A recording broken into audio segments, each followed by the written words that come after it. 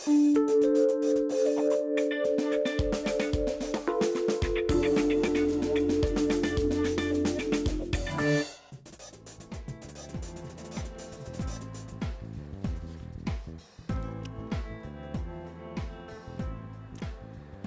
приятели! Вие сте шоуто за икономика и финанси Бумен Бъст по телевизия и радио България ОНЕР. Днешното издание на Бумен Бъст ще е 3 пъти по-интригуващо, защото ще разгледаме 3 коренно различни теми. Подробностите от Влади само след броени секунди.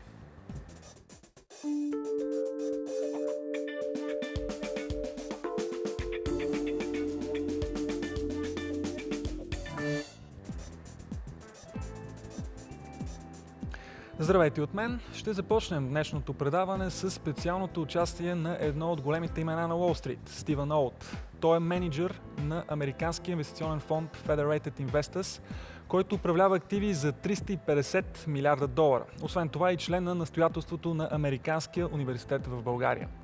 В 17 часа ще може да проследите новините до този час с Милена Милутинова, след което в 17:30 се връщаме отново в Бумен Бъст.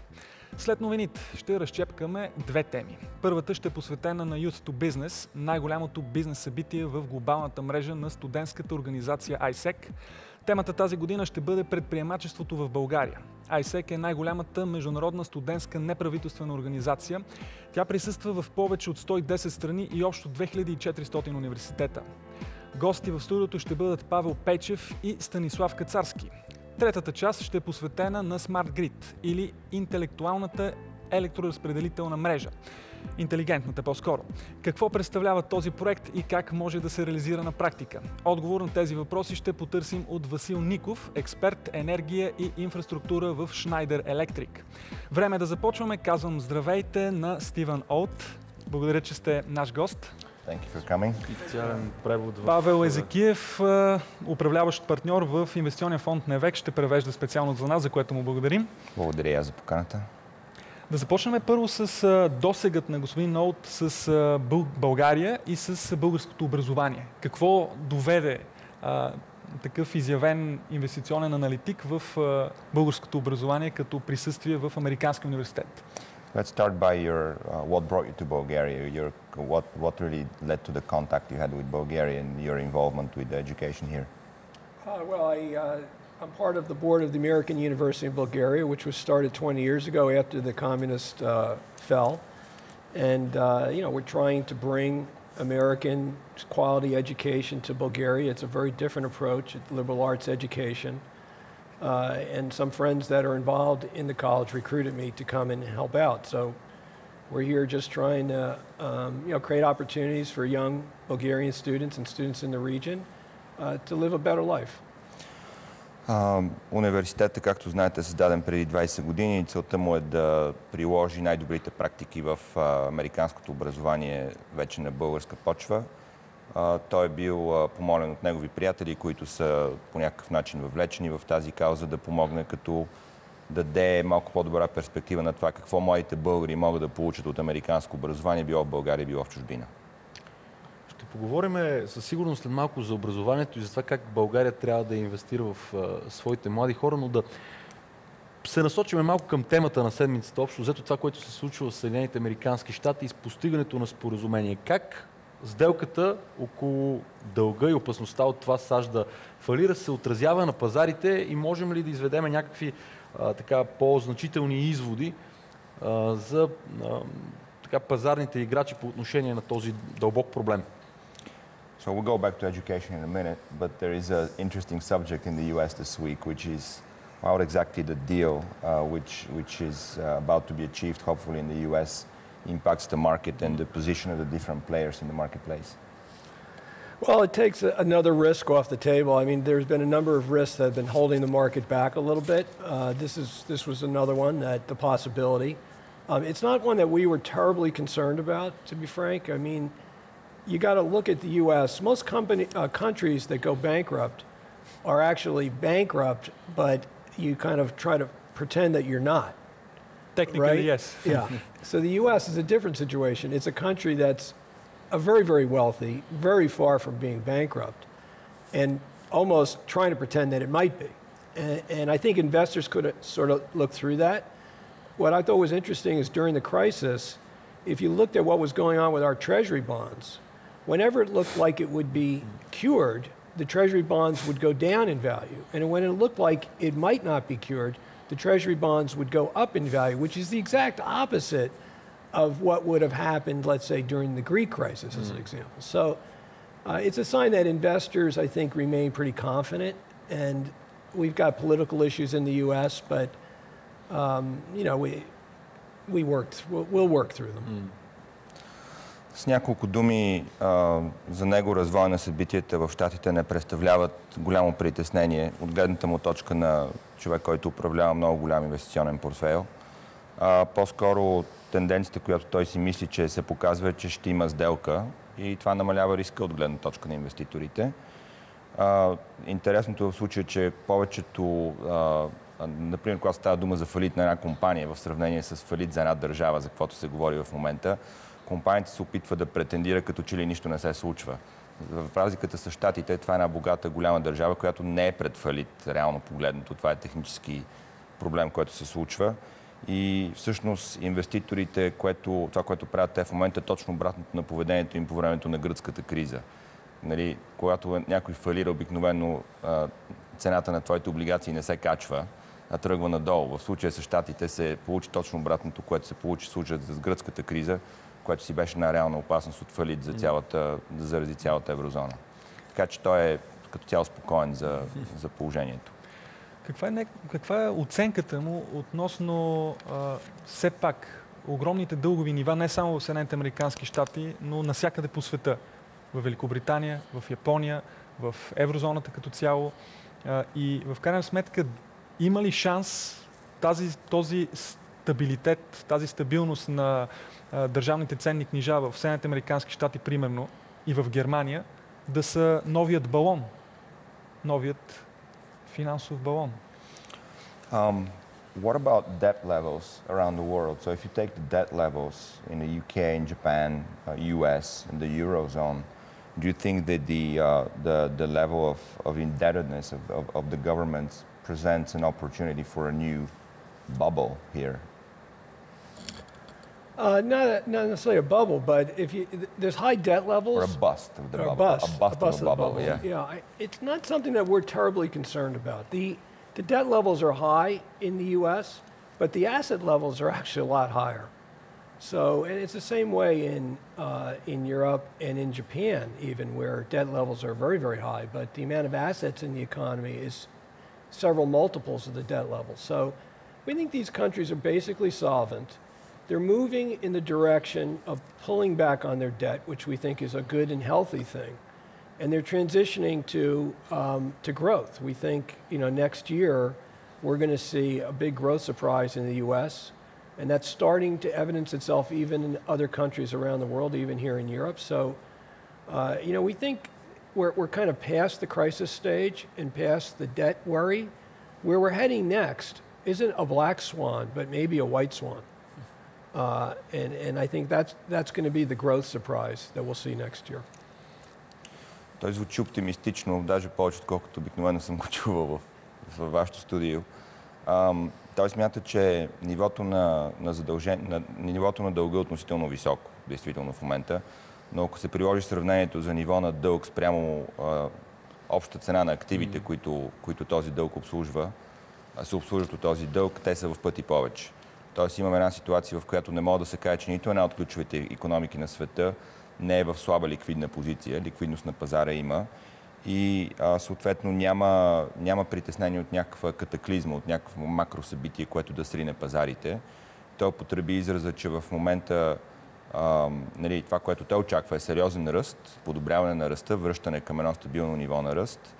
И употреби израза, който е в сравнение, ако преди се говореше за челен лебед. Това е катастрофалното събитие, когато изведнъж нещо се случва, което никой не очаква. Сега се говори за бял лебед, по проста причина, че белият лебед символизира позитивна промяна, а не страшна промяна.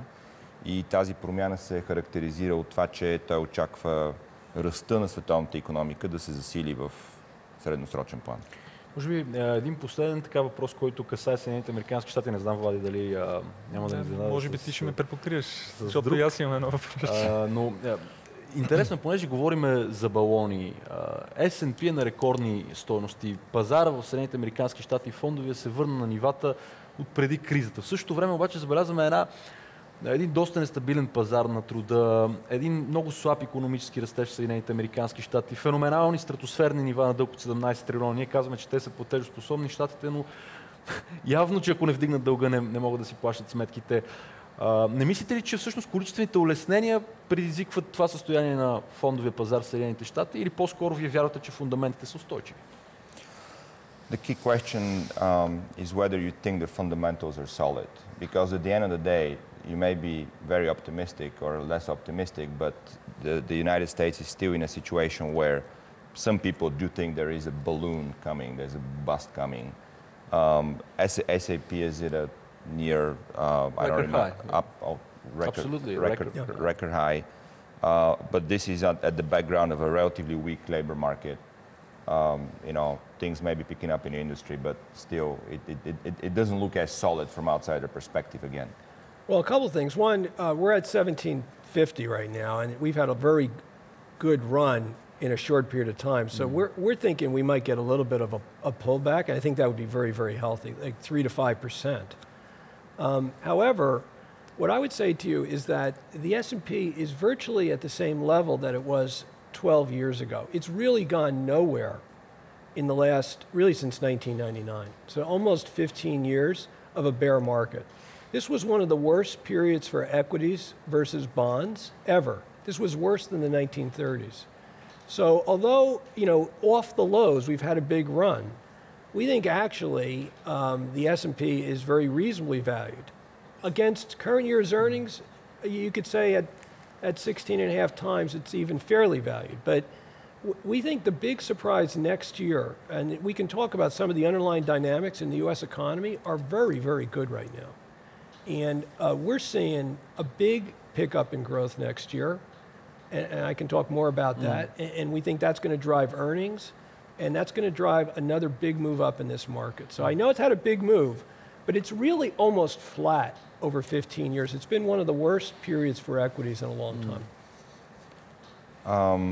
Ако говорим за нивата на индексите, S&P е на 17,50, ако не се лъжа, той спомена. И той всъщност очаква някакво лек спад, който е по-скоро коригиращ от негова гледна точка 3 до 5%. Но ако трябва да се говори за това дали пазара е надценен или дали е прекалено високо нивото на индекса, в крайна сметка говорим, че пазара е на същото ниво, което е бил преди 3 години. И ако направим едно по-дълго сравнение с нещата от преди 15 години, виждаме, че има bear market всъщност 15 години, което е едно от най-дългите периоди, дори връщайки се обратно към 30-те години на миналия век на такъв bear market. Така че въпросът нормално ли е S&P да се търгува на 15-16 пъти печалбата. По-скоро той не вижда това да е някаква голяма аномалия. И в крайна сметка той вярва действително, че се задава един период на ръст. Тоест, ако проблем е в много голяма перспектива, за него в момента пазара излиза всъщност една стагнация и се задава период на сериозен ръст, където той очаква и пазара да продължи да се качва и печалбите на американските компании да бъдат в здравословно състояние. От тук пак да обхванем глобалната система и твоят завършек на въпроса, който припокри моя, е свързан с това. Наистина говорим за ръстове на капиталовите пазари, за една стабилност на облигационните пазари, но всичко това е през призмата и с голямата подкрепа на централното банкиране. Виждаме едни супер агресивна експанзия от страна на централните банки в САЩ, в Великобритания, в Европа, в Япония. Това не е ли едно изкуствено напомпване на активите и не катализира една бъдеща много сериозна реална инфлация, свързана с това, с покачване на цените на стоките и услугите? И как евентуално може да се справиме тогава с тези проблеми? Само да допълня, тъй като пък облигациите в САЩ са в 30-годишен бичи пазар. 30 години се покачва стойността им, в същото време САЩ задлъжнява и задлъжнява. Okay. I don't think they believe you a lot. That's good. Just talking about growth. So you say growth is on the horizon. The question really is to what extent this growth is purely driven by central bank policy, US, Germany, and Japan. So you would have expected that question to come, of course, somewhere in the middle of the conversation. But is this an artificial situation? And basically, is this going to lead to inflation in the price of goods and services? And what are you going to do about it? And at the same time, what he said is the bond market is not really the same thing as the stock market. You have a real bull market in the bond in the bond market, and that. And 30 years. 30-year bull run, and the debt levels in the U.S. just keep piling up and up and up. So how does that contrast with the optimism? Yeah, so, 3 years ago I was bullish, but it was because I thought the world wouldn't end, and it didn't, right? And the market went up just because of that. And now, that is you're absolutely stating the bear case, which is, look, it's all been about the Fed policy. Take away Fed policy, the thing turns over. The Fed has bought us time, is what it's done. And that time has been used very well in the U.S. A lot of U.S. companies have downsized. They're as lean as they've ever been. They're not really prepared for a growth pickup. So when we get it, those profits are going to flow through to the bottom line. If you look at the U.S. economy, we have a growing population in the U.S., about 1.2 million households a year. We haven't built any houses for 6 or 7 years now because we've been eating off of inventory. The construction sector in the U.S. should be double the size that it is today. Historically, that's where it's been. We think it's already started, but it's going to continue to move now. You're going to see the housing sector in the U.S. start to really take off. The construction sector will follow that, and this is going to be one of the big surprises. It's a big driver. The energy sector is another very strong sector in the U.S. right now. That's moving. Autos, there's a lot of pent-up demand, and there's a lot of companies that have a lot of cash that haven't invested it because they were worried about the world ending. And they've kind of decided it's not going to happen. So you're going to see investment pick up, we think, substantially in this safer environment. And the Fed will pull back as we do that. But as long as they're doing that into growth, the markets will do very well. Оптимистичното послание продължава. Общо взето, основният фактор, който той вижда, че ще застане на пътя на тази инфлация, за която ти говориш, и на тези постоянни нива на покачване на дълга, за които спомена, е факта, че в касите на американските компании има събран много кеш, много ликвиден, много сериозен ликвиден ресурс. Когато започва преди 3 години кризата, американците се свиват много бързо. Това е много характеризира тяхната икономика и че те много бързо действат и реагират на негативните сигнали, на обратните течения. И това свиване е довело до едно консервативно поведение, в което те не харчат пари. Това е особено симптоматично в сектора с строителството и с строителство на нови жилища. Където той спомена цифра 1,5 милиона, ако не се лъжа, на година. И това, което той очаква да се случи, е, че сега, когато хората виждат, че тази политика, която той нарича по-скоро актьорска игра от страна на Федералната банка, всъщност е довела до това, че Федералната банка купува време на бизнеса, а не просто изкуствено да напомпва икономиката. И в крайна сметка това е една гигантска икономика с много кеш в компаниите в нея. И той очаква, че този кеш сега ще почне да излиза, независимо от това в каква посока тръгнат лихвите, дали Феда ще спре или няма да спре тази намеса, която се очаква, разбира се, да спре. Така че той вижда един нов ресурс, който идва на пазара и това ще продължи инерцията в същата посока. Не можем да не отчетем и предния път казах в предаването, като ни беше господин Закиев на гости, че преводът е перфектен. Абсолютно. Като обяснение. Абсолютно. Между другото, тъй като времето напредва, е много хубаво да си поговорим и за образователната нишка. Да. Все пак да кажем, че този разговор може да продължи в други формати и през призмата на Австрийската икономическа школа ние имаме доста интересни тези, свързани с именно един подобен оптимизъм. Но нека сега да прехвърлиме топката към образованието. Какви са пътищата и методите за инвестиране в българско образование с цел или по-скоро да се добие един резултат с добавена стойност? Защото това е една от най-болните теми в България. Back to the main subject of education, and I think they threw the glove because they have I think they mentioned an Austrian economic school they look at a lot, and they said we should take this conversation outside for a later stage on the bull and the debt. But going back to education in Bulgaria, the subject of value creation in Bulgarian education is probably the most painful subject in society here for a very, very long time. So what are the ways you think that this country can improve and create education with real value added? And I think my personal read of that is, how do people get the best jobs after they go to school here? Mm. Well, we think, one thing that's lacking here is a liberal arts style education in college. And I employ a lot of investment people. One of the best kinds of investment people that we can hire is someone with a good liberal arts education, one that teaches people to inquire, to be curious, to analyze problems and solve problems, and to make decisions in the face of ambiguity, because that's what modern business needs. So, our graduates at AUBG have that kind of thought process.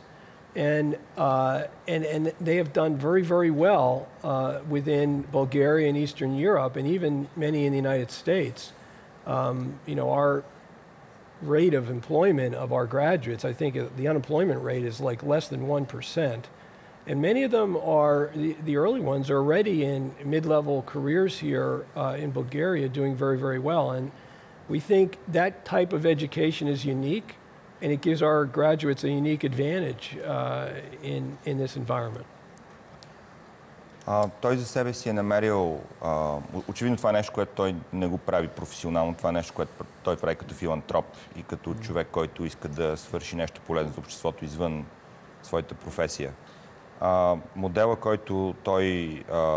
на който той е заложил, е американския модел на либерално образование, на liberal arts, как точно можем да го преведем, където говориш за една комбинация от хуманитарни и точни науки и бизнес, понеже ако ти сложиш един млад човек директно в училище, където той учи само техническа специалност или само бизнес, или счетоводство, или нещо, което е много профилирано, де-факто ти не му дава шанса той първо да развие способност как да мисли, как да атакува въпроси, как да търси отговор на въпроси, които не са ясно зададени, в неясна ситуация. И веднъж, когато си развил способността на човек да мисли, тогава вече го профилираш в нещо, да било то хуманитарна или техническа специалност или бизнес специалност. Така че това е модела, който Американският университет в България прилага, в който той вярва. И той каза, че според него това работи, да работи и тук. И цитира, че процента от студенти, които завършват този университет, които не са си намерили работа една година след завършването, е 1%. Така че това е един интересен модел. Остава буквално около минута до края на този интересен разговор. Секторите интересни за инвестиране в България според вас, това ще е полезно и за хората, които искат да се образоват и да се насочат съответно в реализацията си, впоследствие и за бизнес. We got less than a minute in here. What sectors in Bulgaria would you invest in? Well, we think one of the things that, you invest where people are good at. And the Bulgarians, a lot of the young people here are very good in technology, in computers, in computer programming, in communications. And so if you are going to invest here, I think, and that's where you're seeing a lot of U.S. companies investing, in these areas that take advantage of this very energetic workforce here, the well-educated ones that really, want to make a better life for themselves and have very, very good skills, particularly in the math and sciences. So we think, that's the place where you can really make money here in Bulgaria. Той вярва, че във всеки пазар, всяка страна трябва да се инвестира в това, в което нейните хора, гражданите на една държава са по-компетентни в сравнение с други. Той вярва, че информационните технологии и комуникациите са там, където младите българи имат предимство. Той смята, че може да се печели пари. Той знае за много американски компании, които имат значителен ресурс като пари, като хора, които работят тук в България и смятат, че това е една много сериозна перспектива, която България трябва да се възползва. Много благодарим за вашето участие. Приятели, прекъсваме тук. Останете с новинарският блок на България ОН и Милена Милтинова. Бумен Бъс продължава веднага след новините с нашите гости Павел Пейчев, Станислав Кацарски и Васил Ников. Темите: как да реализира своята бизнес идея и тайните на енергийната ефективност.